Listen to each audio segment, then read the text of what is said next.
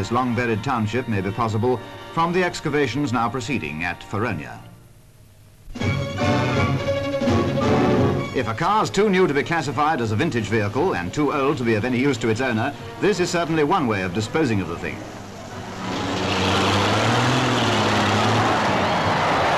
A reckless riot of mad motoring and crazy crack-ups at a place near Paris.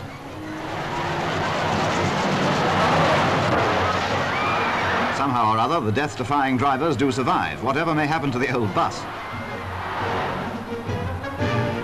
And now a regular riot on roller skates. Paris has long been famous as a gay city, but it seems that life in the French capital is getting pretty rough these days. A girl on roller skates can provide a very graceful spectacle if she doesn't insist on making up the rules as she goes along.